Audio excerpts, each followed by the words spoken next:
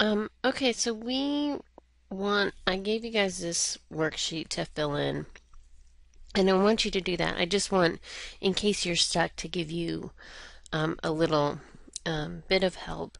So we're looking at this function f of x equals 3 to the x power, right? And I just want to get a sense of this before I introduce this to you guys. So when I want you to fill in this chart, like let's look at this negative fifth 5 as x. So I want to put negative 5 in for x, right? So there's 3 to the negative fifth power. The negative there I'm going to treat just as I have all semester. And this is 3 to the fifth power is 243. Okay, so that's what I'm looking at here for rational. And then if you actually do that division on your calculator, you should get 0.00412. Okay, so you fill in the rest of this chart as well. I'll fill it in and we'll come back together and then talk about it and draw a graph together. Okay, I assume that you have filled in these 2 pages that I gave you. And if not, I posted my filled in pages on the website so you can go back and see. But I want to then use this information to graph. So let me switch over to graph some of these things. Here we go. So we're talking about exponential functions and the graphs of these functions. So I want to put some of this information on the graph. And let's just make sure that we know what we're talking about. It's important, this part that I wrote at the very top of these kind of worksheet type things, we're talking about functions f of x is equal to b to the x. B is the base of this function. And in this case, b is greater than 1. So the specific example that I'm looking at is f of x is equal to 3 to the x power. Okay? Now, there are some specific points that occur, and you can go through and plot all of these points on your graph, right? But 3 points that routinely occur on these graphs, on every one of these graphs. At the point 0, 1, when I plug 0 in, any positive number to the 0 power is 1. I get the point when I plug 1 in, I get b. And when I plug negative 1, I get 1 over b. Okay? In this case, these points are the point 0, 1, 1, 3. That should show up on your chart. And negative 1, 1 over 3. Okay? So I'm going to go ahead and put those on the graph. So 0, 1 right here. 1 and 3 is my output, and negative 1 right here. And the rest you should have seen, like, then it goes to 2, 9, right? Way, way up here, like this. So you get this picture of exponential growth. And then right here. This function has a horizontal asymptote of y equal to 0. It won't cross that line. And we looked at that in this question and in this part of the chart where I'm looking at what happens when x gets really small. So you guys remember, like, there is this part of the chart where x is, and I have negative 25, negative 50, and negative 100. And you get these values that are really, really small, like 1 times 10 to the minus 12th power, right? So really, really small values out of this, but still positive numbers. So this 1 times 10 to the negative 12 is a number 1 with like 11 zeros in front of it. 1, 2, 3, 4, 5, 6, 7, 8, 9, 10, 11, 1. Like that's the number that we're talking about. So it's still this positive number. It's not actually 0, but it's really, really small. And that's what happens as I go out in this direction to the left, right? And when I go to the right, that was that other chart where x was positive 50. And as I go to the right, those numbers just get huge. Okay? Okay, here's my y-intercept, 0, 1. This is the y-intercept.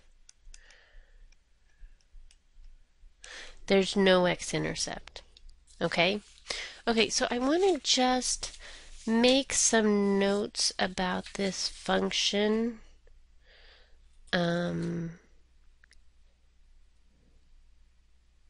Yeah, let's maybe draw the other function as well, and then we'll make some notes about these properties. Okay? Okay, so you had, and you should have drawn another graph for me for 1/3 to the x power, right? Okay, so let's look at that. 1/3 to the x power, and you should have seen a lot of similarity in this, or kind of maybe reversal. So again, these are, we're going to look at f of x is equal to b to the x. Now when 0 is less than x is less than b, I want to make a restriction on what this base of my number can be. It's less than 1. Okay? And so here in this particular example that we're looking at, we have 1/3 to the x. And I just want to make sure this is 3 to the minus x, right? Like when we're thinking of this, sometimes we see these bases as with negative exponents. Okay? Okay, and the 3 points that you see on here, and that we usually use to graph, are these points again, 0, 1. Again, -1, 1 over b, but that's going to be a bigger number because b is a fraction, and 1 and the number b. So in this case, I got 0, 1, -1, and 1 over 1/3 is the number 3, and 1 and 1/3, right? So when I put those numbers on this graph, I get kind of a reversal. And you should have seen kind of the same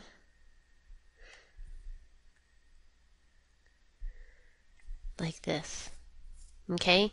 I still get a horizontal asymptote here. There's no vertical asymptote in these graphs. Horizontal asymptote at y equals 0. Here's my y-intercept. 0, 1 is the y-intercept. Okay? But as I go out to the right, this graph is getting closer and closer to 0. Now I'll also maybe draw your attention here. This graph is a decreasing function, and I just want you to see that visually right now. Like this graph goes down and keeps decreasing as I get bigger. So this one is decreasing minus infinity to infinity, right? And then, but this other one was increasing. Do you see this? This first one we did, increasing minus infinity to infinity.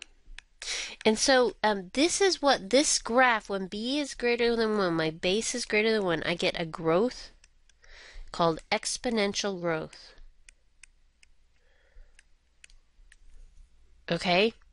And when b is between 0 and 1, this is called exponential decay. All right, I want to make these properties of these functions and write down some of this stuff. So again, let's look here. If f of x is equal to b to the x, b has to be bigger than 0 and b can't be 1. Okay? And here are some properties for this function, these exponential functions. Okay? 1, it's defined on the entirety of the real line, minus infinity to infinity. Although the range of outputs for these functions just goes from 0 to infinity. All of them have positive outputs. There's no negative outputs here. right? It's a continuous function. Okay. 2. It has a horizontal asymptote.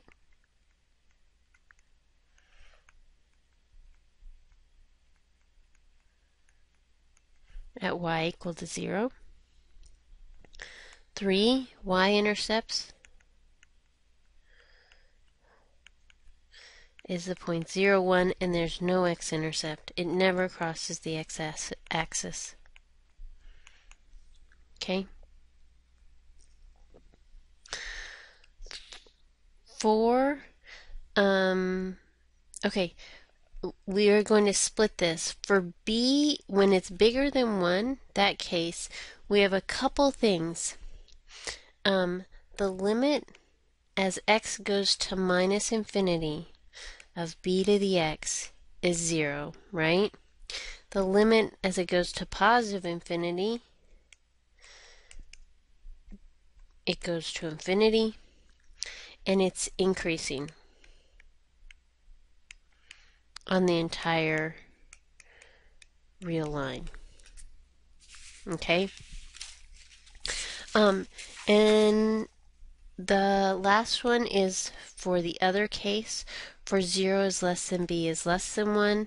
This limit as x goes to minus infinity, this is getting really big. The limit as x goes to positive infinity is 0, and it's decreasing on minus infinity to infinity. In this case, this b greater than 1 is what we called exponential growth.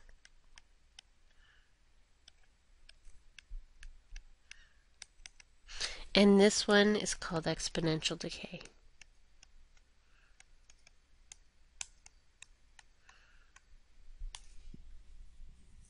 Okay? So you can use just these 3 points that I gave you as we're doing the examples to graph these, just knowing the basic shape of these functions. Okay, but this is kind of what exponential functions look like. Okay, so I just want to look at one last example of graphing something to make sure that you guys understand how we could apply these properties. So graph f of x is equal to 5 to the x, right? This is an exponential function. So I'm not going to go through this process of making this huge list of numbers. I know 3 points that are valuable, okay? 0, 1, 1, 5, negative 1, 1/5, okay? I'm going to put those on my graph just like that. And even there, if you know the basic shape, you should identify this as exponential growth. You can draw in the rest of this. And get actually a pretty good graph in about 2 seconds, right? Without doing a lot, just knowing the overall shape and these 3 points that kind of solidify this graph and set it in space, okay? I still have this horizontal asymptote, y equals 0, but that's it. Okay, let me know if you have questions.